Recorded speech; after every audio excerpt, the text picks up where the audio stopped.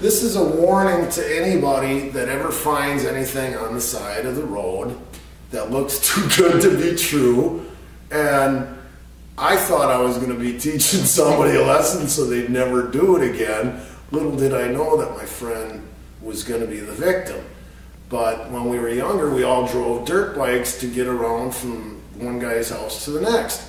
And we used the interurban trail, which was illegal, but everybody did it. And I come onto this trail and I'm flying by, and all of a sudden I see something out of the corner of my eye. So I slow down, I go back, and here's like a 3/4 of the way bottle of whiskey still laying on the side of the tracks.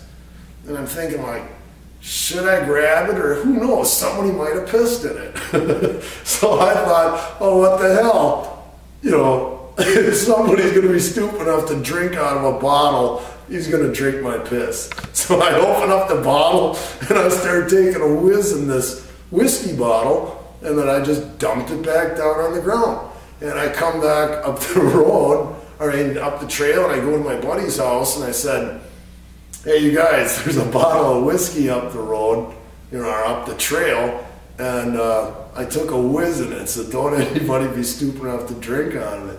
About a half hour later, our buddy comes riding up, and he goes, hey, somebody threw away a perfectly good bottle of whiskey, and I drank it. And everybody starts laughing. They're going, you just drank Paul's piss. And all of a sudden he comes running by, and he's beating me on the arm, and that's just a lesson. Don't ever drink anything you don't know what's in it.